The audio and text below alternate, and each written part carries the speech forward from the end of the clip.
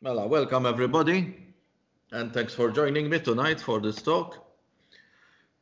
You will find that this we will be talking about mainly one photographer, but then we will be talking of another person who was very connected to Robert Capa. It's a story which, in fact, has already been made as films, and various movies have been done on their life. Capa and Gerda were basically press photographers or war correspondents, and their life really reads stranger than fiction. I mean, if you don't really know that it's happened, you'd say it's been exaggerated because their life was full of events and incidents, etc. It's a very interesting story. Apart from that, naturally, you will be seeing a lot of Robert Capa's work. So, without more ado, we'll start. In fact, here I have started with a quote from Robert Capa, where he states, "In war, you must hate somebody or love somebody. You must have a position or you cannot stand what goes on." When he's talking in this way, he's talking in the guise of a war correspondent. Please switch off your mics. Please switch off your mics. They must be. He is actually talking from the base of a press photographer, a war correspondent. In fact, there is a lot of talk about what this saying goes, because what he's basically saying, a lot of things we read about press photography, sometimes they tell you must stand away from what is happening in front of your camera so that you don't have a bias. But I tend to agree with Capa when he says that to really come out with a good photographs, you can't not have a bias, because you are there, you are a person experiencing what is happening in front of you, and if you don't have a bias, that means you are very, detached from what is happening. So I don't think that works well for photography. In fact, it's also it's always been a dilemma of the photojournalist. Capa was very passionate about his work. In fact, he would risk his life at any time. The fact that he eventually died whilst doing his work is also proof of this. Was he a sane man? Yes, he was, but he was so passionate about his photography and about getting the message out through his photographs that he would really, forget and risk his life a lot of times. You will see eventually how it went, his life. In fact, Capa is an icon in photography, particularly in press photography. He was actually Hungarian, and he was born as Andre Friedman. In fact, his name was later invented. We will discuss that. His actual name was Andre Friedman. He was born with an extra finger, which was removed in surgery, and the family he came from was a liberal Jewish middle class, so he had the Jewish blood in him as well. His mother owned a fashion shop, and his father was a tailor working from his wife's shop. Unfortunately, father was a gambler, so Robert Capa or Andre's life were not easy, particularly when he was still young, because the father was very much in problems, gambling away whatever was being earned. At school, Capa, this is an early photograph of him, he was a good student, but always independent, always a rebel. I feel that his character really suited press photography and war corresponding, because you have to be really adventurous, independent, and maybe, yes, slightly mad.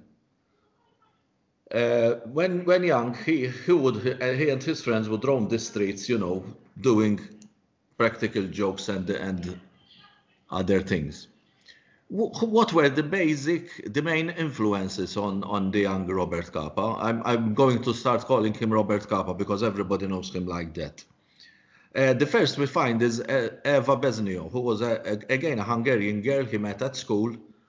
And he was more or less infatuated by her, and he used to follow her around, trying to take snapshots of her. They became friends as well, and I think she was the one who sort of spurred him on to start photography. He would at that time he would not know where it would lead him, but it was that little spark which made him more interested, apart from Eva, who he definitely was interested in, also in photography.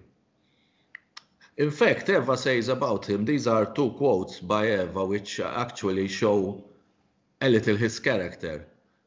He was a good fellow. If he liked you, he would do things for you. He was warm, but he also had a nice touch of irony. Very smart and eager to learn, sharp-minded but not too hard-edged, a little cynical.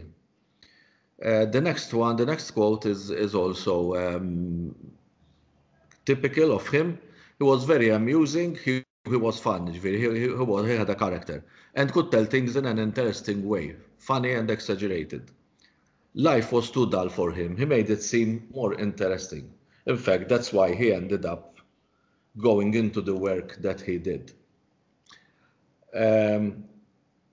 Another main influence was Hungarian journalist Lajos Kaszak, who was actually an anti-fascist and anti-authoritarian, believing strongly on the rights of the individual in society. In fact, at first, Capa, through being influenced by this journalist, his first wish was to become actually a writer, a journalist. But then things took a different turn. At that time, when Capa was 18, in fact, he was actually arrested in Hungary. It was under dictatorship, and he was arrested by the secret police for participating in a demonstration against the regime. So here we already see that at a young age, Capa was very individualistic, ready to stand up for the rights of everybody. So he was already getting a bit into trouble with authoritarian governments. He was released through the intervention of his father from actually prison by the secret police, but he was banished from Hungary. And here we see that Capa starts moving around other countries. In fact, this is a copy of Capa's 1931 Austrian passport, and it also proves that his name was Andre Friedman. Like everybody else, the passport photograph doesn't do him much justice. In July 1931, so he left Hungary for Berlin. And as we will see soon, it was from the frying pan into the fire. 1931, we are approaching the dictatorship of Hitler soon. His first job in Berlin was as a darkroom assistant with a magazine. So here, his photographic education started developing also at another tangent in the darkroom, because as you know, at that time, it was all monochrome, black and white photography. And in fact, his first assignment was to cover a political Berlin rally with the magazine that employed him. In fact, press photographers in that Berlin rally were banned, but he concealed a camera and shot, hidden. The images were published by the magazine that he was working for, and his career sort of took off. But his first major real break in photography, like a lot of famous photographers, one needs that little break to put you up another notch. It came when he was sent by the same magazine he was working for to Copenhagen to photograph Leon Trotsky. Trotsky, as most of you know, was a leading figure in the resurging communist and political situation in Russia at that time. In fact, his photos captured Trotsky's style. As you can see, this is not a lot of these pictures remain, but this is a rare one of them, taken in November 1932 while Trotsky was lecturing. As you can see, it's a snapshot. No, I mean, all beginners with a camera would be able to do it. But it seems that sort of the passion that Trotsky would have while orating, while passing on the message, his political messages, Capa managed to sort of bring it out in his photographs. In fact, he continued to work and study in Berlin until Hitler made him an exile once again. Remember, he had been exiled from Hungary, and now, when Hitler started coming to power and persecuting immigrants and Jews, Capa fitted in both areas. He was wise enough to realize, and he left to work as a freelance photographer in Paris in 1933. Here, fate also plays a hand, in fact, and in 1934, just a year after he was in Paris, he met another German Jew who was Gerda Pohorils. She called herself Gerda Taro. In fact, you can understand because her surname is hardly pronounceable. And the love story a strange love story actually, between Capa and Gerda started here in Paris. In fact, here is a picture of them while they were in Paris in 1937. Gerda was another very independent person, particularly when one considers that she was a woman in those times. And she was very radical on politics. She had been arrested as well, and she was into photography as well and journalism. She was born to parents in Stuttgart. She was actually German-born, and she was, as a young person, she was in the communist organization. And was already distributing anti-Nazi leaflets and putting up communist propaganda posters. As you know, the communists were suppressed by Hitler, and like most Jews, most of them had to leave the country to avoid being put in concentration camps. In fact, she was also arrested by the Nazis on 19th March 1933 and interrogated about a supposed communist plot to overthrow Hitler. I wish she had been successful, actually. In fact, she was rather fortunate to be released by the Nazis in 1933. If it had been another further years closer to 1938 or 1940, I'm sure she would never have been released. When she got out of prison, she used a fake passport to travel to Paris again, where she was looked after by some communist networks. Here we see a picture of Gerda at her typewriter, very young woman, I mean, but very strong character. In Paris, Capa starts teaching Gerda photography and finds her a job in the newly formed Alliance Photo Agency. In fact, she wrote the text for the stories he photographed and also started acting as his photographic agent, because Capa was doing also freelance work, not only working with magazines, but started doing his own work and trying to sell his own pictures. Taro, in fact, found she could charge much more for images taken by a rich American in inverted commas, because Capa was anything but a rich American, and she penned the Robert Capa name for him, because it would be a much more commercially viable for people, particularly in Europe and America, to buy photographs from a rich American, not a poor Hungarian named Friedman. In fact, this is how Robert Capa, the name, was actually born in a way. It was invented.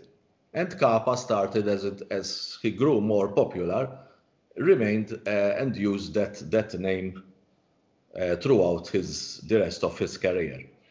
There were various reasons for this move, because of their precarious economic situation. They needed money, and it was much more feasible to do this, to work under that name.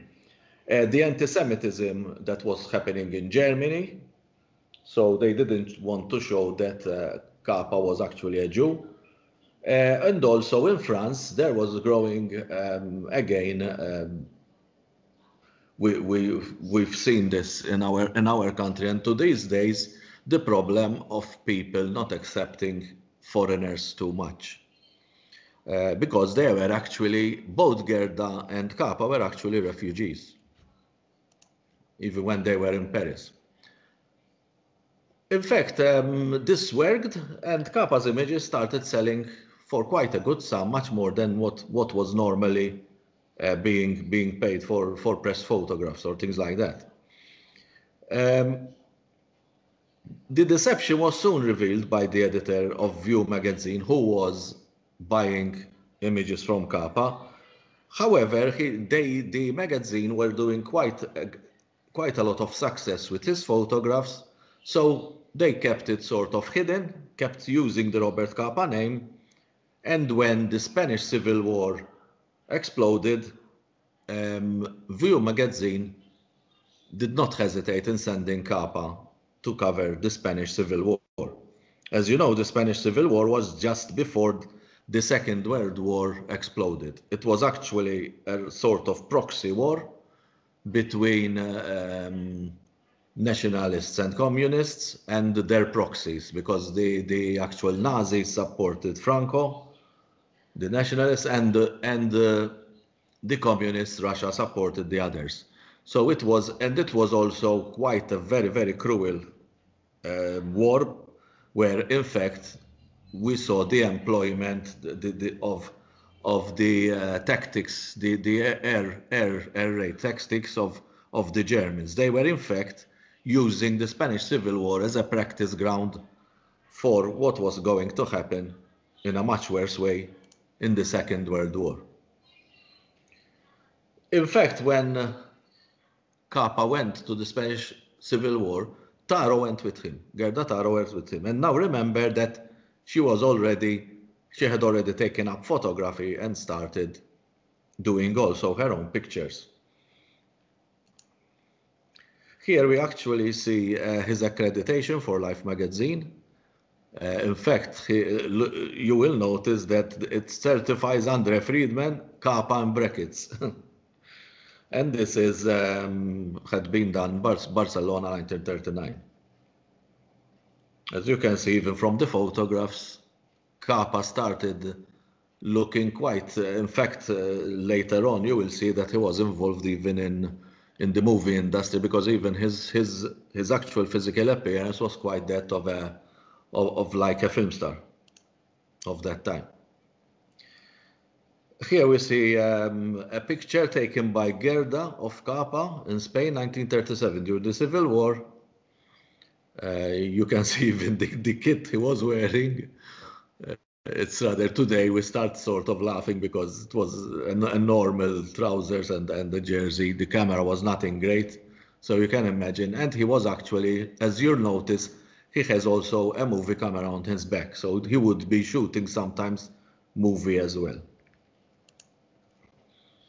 This is another picture. This is Gerda Taro with a Spanish soldier. The soldier is not Capa naturally, but you can see certain pictures. This is a picture by Capa of Gerda. It was actually an adventure. Their Spanish work in the war was actually ended as soon as it nearly began, because the plane that was hired by the magazine to take them to Barcelona actually crash landed in a field on the outskirts of the city, and nearly it was miraculous that they weren't killed. Here we start seeing some pictures of the Spanish Civil War, Republican soldiers leaving. As you can see, this picture is a sort of happy one. When wars start, you always find that everybody is very enthusiastic. Everybody thinks that a war is going to finish in a couple of months, that they're going to be glory.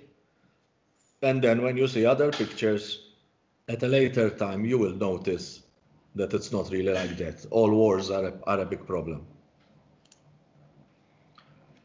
In Spain, Capa started getting the reputation for risking his life nearly every day. Taro as well was so often seen running across with her camera, and I don't know if it was bravery or clear nearly madness, but the two were hell-bent on taking pictures and trying to capture the war in the best possible way. In fact, to try also to raise awareness in Europe, particularly of what was happening. Because the Nazis were helping one side a lot, the other side were quite disadvantaged in the Spanish Civil War, but on the other hand, a lot of people like Capa and Taro, etc., and certain intelligentsia from Europe went to Spain to fight there. Another very famous person who had been in Spain and in fact he had met Capa was Hemingway, the famous writer, who was also in Spain fighting for the cause. In fact, here you see another picture taken by Capa. This was in Paris, while he was in Paris. And here we have another image of Gerda Taro in 1936, taken again by Capa.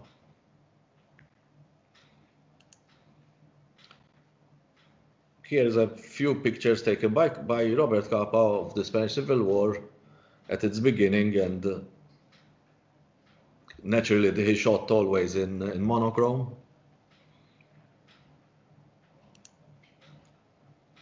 Here you can see the people looking apprehensive because there is an air raid just coming in. At the beginning in Spain, I mean, people didn't even think it was going to happen, that the Germans would bombard them with aeroplanes, because it was more or less a novelty. And thus many people died in the first waves of attacks because there were no shelters dug, nothing. Here again we're showing Capa had a habit also of going very close to his subject.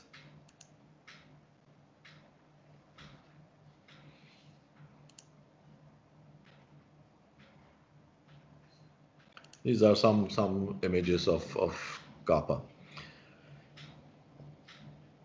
At one time, they both went back to Paris for a short time, with Taro returning to Spain and working with Canadian journalist Ted Allen, who became actually her lover instead of Robert Capa, in fact. Capa had stayed back in Paris. In fact, their relationship was rather a strange one, but both of them were very strong-minded. They were both very independent, so naturally their relationship could not be something that is so stable. In fact, she remained with Ted Allen until actually she died. In July 1937, disaster struck, and at the young age of 26, Gerda was killed when a tank was in an accident. It wasn't even during a conflict situation. It was just an accident when a tank hit the car she was in, and she became, unfortunately, the first female photojournalist to die in battle. As you can imagine, at 26, she had hardly started her life.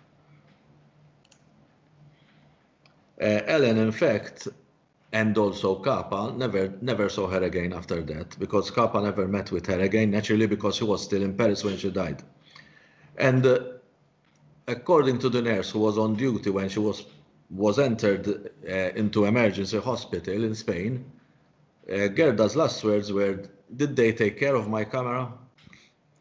Sort of, it echoes sometimes something that happens to some of us photographers. I remember when I was once hit by a car myself in this trend while doing photography at the marathon. My first feeling was to get up and see where my camera was, but at least I could get up. Capa, in fact, later dedicated his book, Death in the Making, which is a book on photography, to Gerda Taro, who spent 1 year at the Spanish front and who stayed on. This is actually his quote in the book. He was very taken by Gerda. I mean, although Taro eventually had left Capa for another person, I think that they had influenced each other a lot. In fact, Capa was himself flamboyant, a heavy drinker, gambler, liked to change women, and amongst his lovers, you include Ingrid Bergman as well, the famous Swedish film star. So you can see that how their characters, although they matched, but they were too much, I think, of the same ilk to remain really together. Both of them actually were spared on to do work because they felt that their photographs, like most photojournalists do, could change the way the world and people actually think. It's something that we see in top photojournalists, this passion to try and use photography to influence society and raise awareness on various issues. I think it's one of the most noble causes of photography that today is rather being lost. Capa, in fact, vowed that he would never marry. This is actually one of his cameras, the Contax. He used various cameras. But after Taro's death, he was quite emotionally taken. In fact, Eva Beznio, you remember the Hungarian girl who Capa used to run after when he was young. This is a quote, some quotes from her. And about Gerda, Eva said that she picked him up, gave him direction. He had never wanted an ordinary life, and so when things didn't go well, he drank and gambled. He was in a bad way when they met, and maybe without her it would have been the end for him. So he was not in a great shape when he was in Paris after he had been sent out from Berlin. On December 3rd, 1938, Picture Post, Capa had his work had become now very much in request and admired throughout everywhere, because he was getting the best magazines of the time, posting his pictures. In fact, Picture Post, the famous Picture Post American magazine, quoted him as the greatest war photographer in the world. You might agree, you might not agree. I mean, it's just to see how he impacted everybody. Perhaps this is his most famous and controversial photograph. It's again shot during the Spain Civil War in 1936, and it is the death of a loyalist soldier. The loyalists were soldiers that Capa and Gerda were working for. They supported them. There is a lot of controversy whether this image was staged or it was actual fact. Having gone into it quite in depth, I have a feeling that this image was staged. In fact, it's Robert Capa was one of the top and the first photographers with Magnum Photos, the famous agency. After the Spanish Civil War finished, naturally we got the Second World War from 1939 to 1945, and from 41 to 45, Capa was a European correspondent for Collier's and then Life magazine. I'm sure you have all heard about Life magazine. And he traveled in a lot of places, particularly Africa, Sicily, and Italy.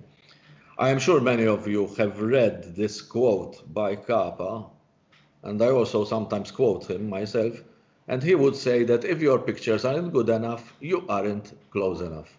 That's why many of you sometimes tell me listen, you are fixed on cropping, on going close, because I believe that you should go on the area which is important in a photograph and cut off any other things. I am very much in favor of Capa's philosophy. Here we see some of Capa's work in World War II. This, if I'm not mistaken, was in Sicily, Italy. And this again is another picture by Capa. As you know, at that time, most war correspondents would again shoot in a very candid manner, although some pictures, maybe like this, would be staged for the purposes of propaganda.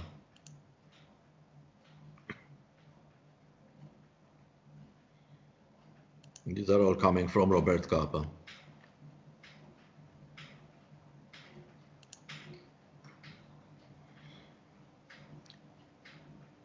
I think one doesn't need to say much about these images because, as good images do, they speak for themselves, particularly when they are journalistic.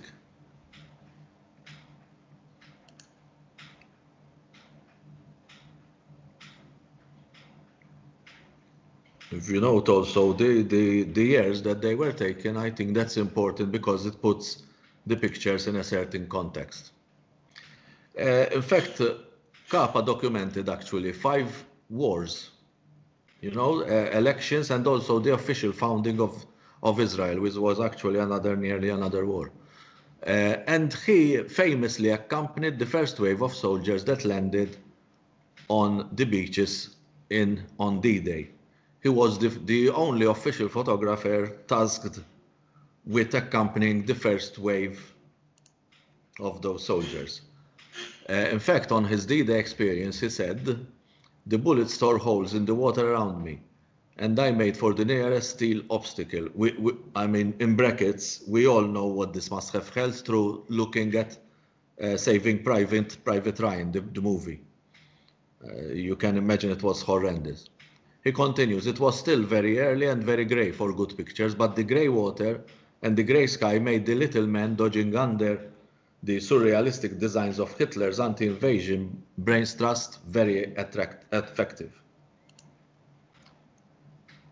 Unfortunately, very few pictures from Capa survived. I'm sure those of you who have heard of Robert Capa have heard of the story that happened, which we will be talking about. This is one of the pictures from D-Day that survived. And these are another 2. Naturally, he was totally on the landing craft with the soldiers, I mean, running into the bullets like all the rest. And he was only armed with a camera.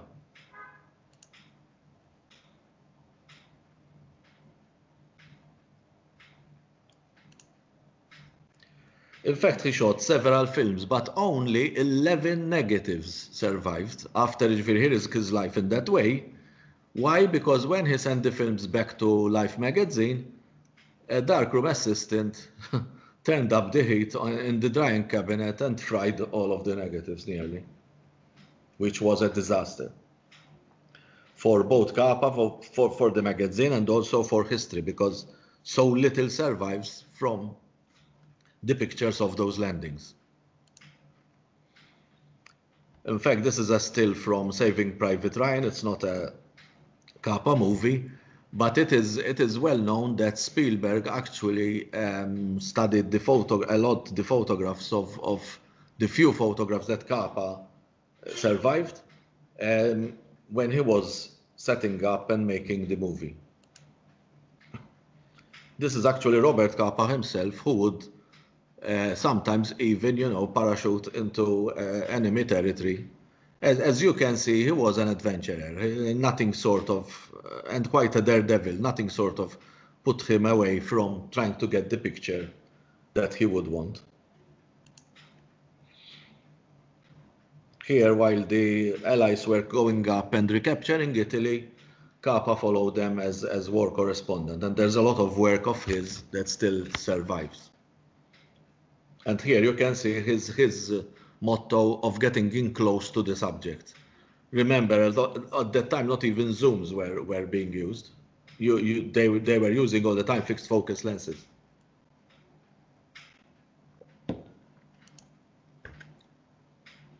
Again, these are all pictures coming from Capa.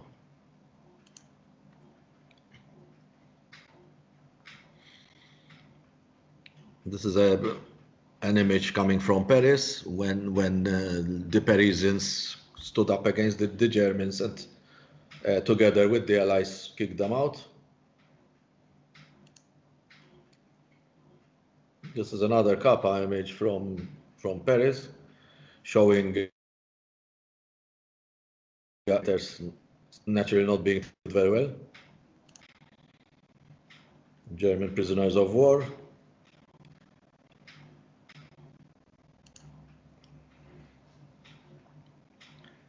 The Americans treating everything as a party as usual, whenever they can.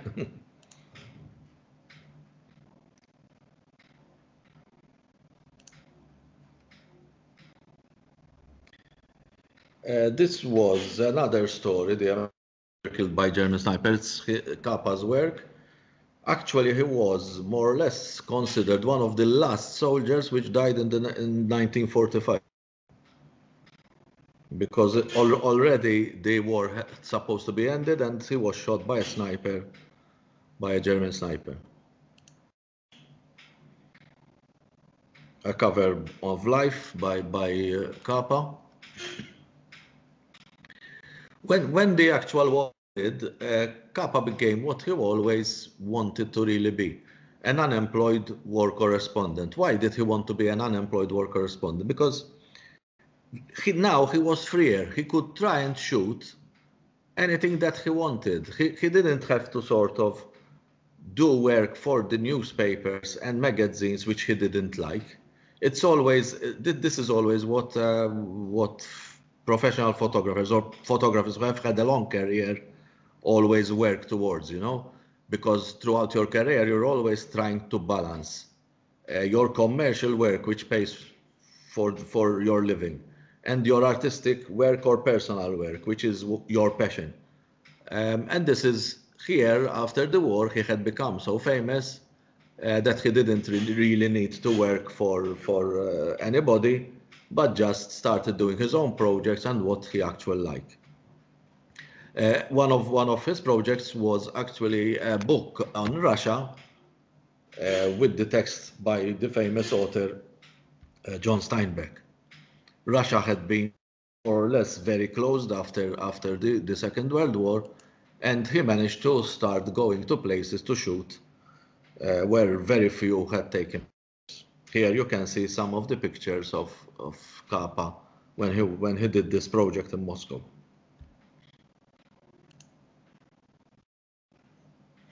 As you can see, it was around 1950s. Everywhere pictures of Stalin, Lenin, etc., etc. This was a dancing school in Moscow.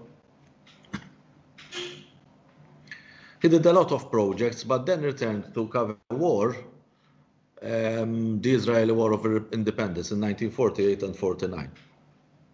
Because naturally, remember, he was originally a Hungarian Jew, so I am sure that the situation that was happening over there and what the Jews had suffered before they took apart, they started settling in Israel. For him, I am sure it was something that he needed to work on. Definitely a project that he was happy to do. And we'll talk a bit about the creation of Magnum. Magnum is a very well-known agency which boasts mostly all the top iconic photographers in the history of photography. Bresson, as I'm saying, was also part of Magnum. In fact, in 1946, after the war ended, he became a United States citizen. And along with Cartier-Bresson, as I said, David Seymour and George Roger, who were two other well-known photographers, not as much as Bresson and Capa, but one can do good to study also photography, they established Manium as a photo agency in order to fight for the rights of the press photographers and also to market their own photography and not have to pay commissions to agencies, etc. It was not an easy thing to set up because most of the members of Magnum were very individualistic, as you can imagine, photographers and artists. So a lot of clashes and disagreements would happen. But it kept going, and Magnum today, as you know, is a really big name where agencies go. It's like the National Geographic for photographers, for press photographers. Here you see a stamp, an early stamp, which Capa and Magnum would stick on the back of the pictures.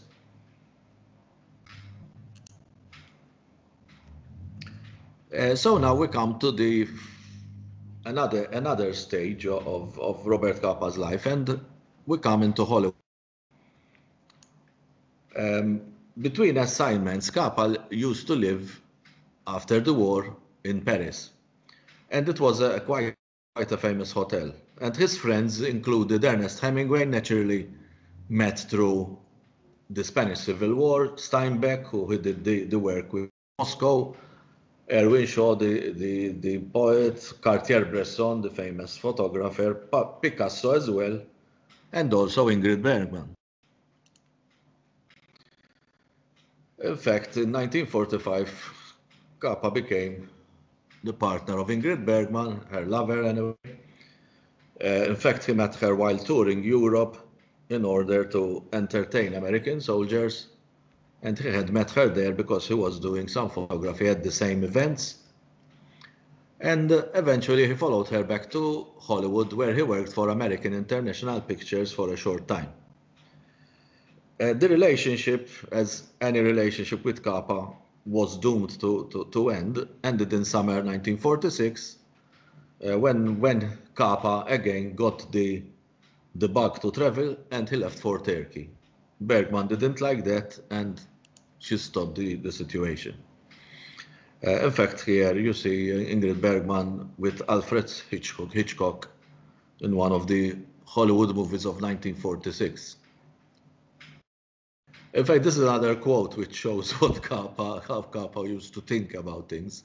For a war correspondent to miss an invasion, similar, for example, to is like refusing a date with Lana Turner. So for him, he could not say no when it came to adventure, danger, war, whatever.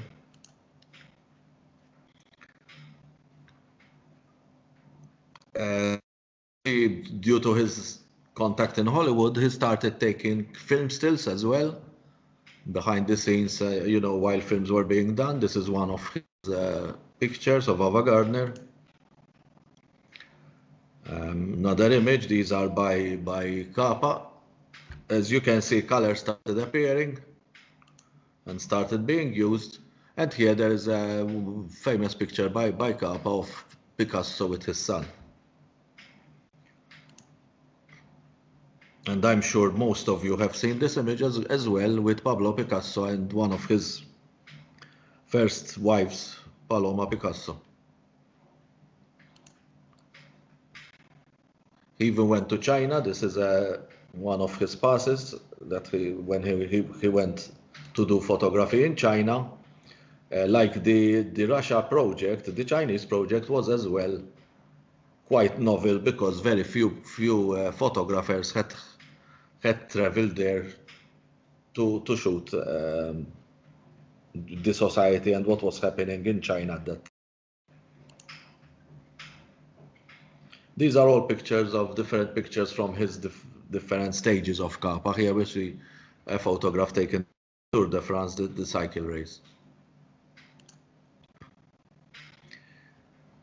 And we start arriving a bit to the end. In 1954, again, Capa got the wanderlust and he volunteered to go to Indochina, which was mainly the first Vietnam War between the French and the communists. This is one of his images as well. And here we see that the images become much more graphic.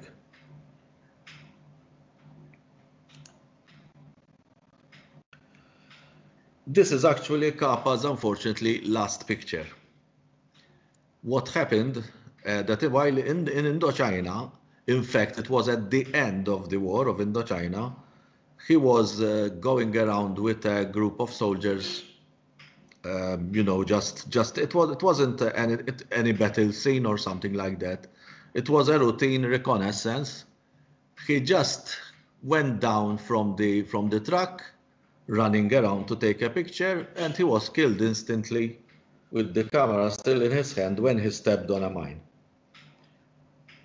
All that I've said, all of this life, which I've tried to compress in this little time, it took Capa just 40 years to do all that work.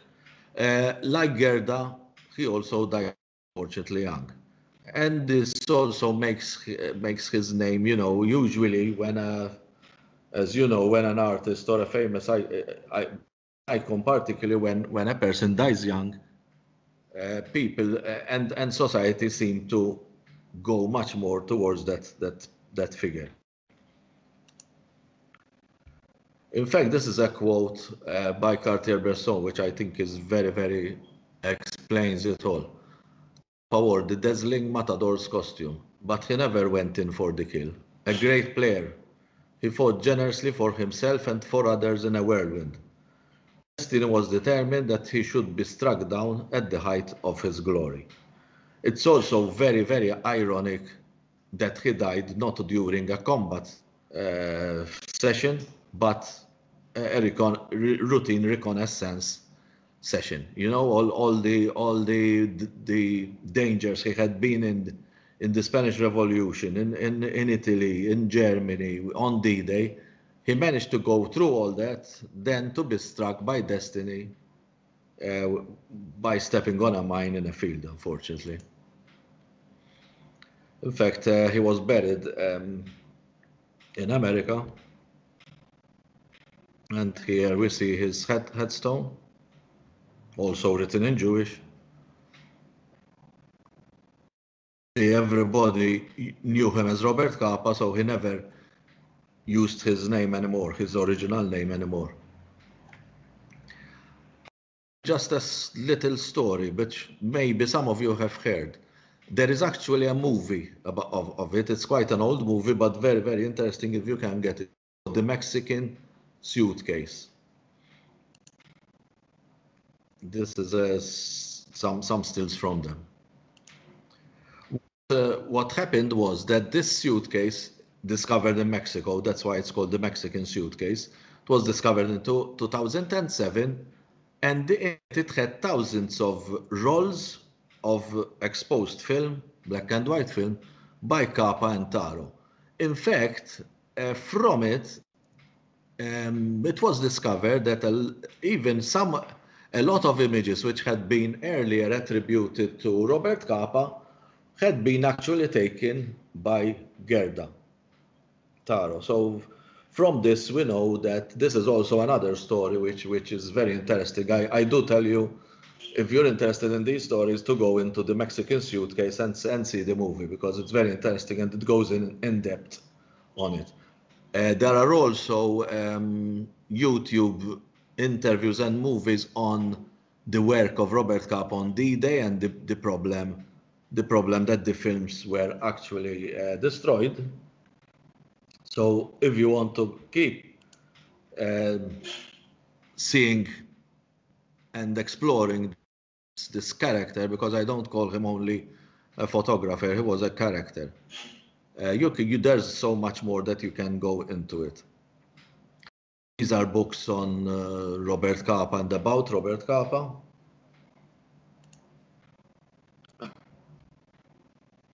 In fact, there is a movie about him.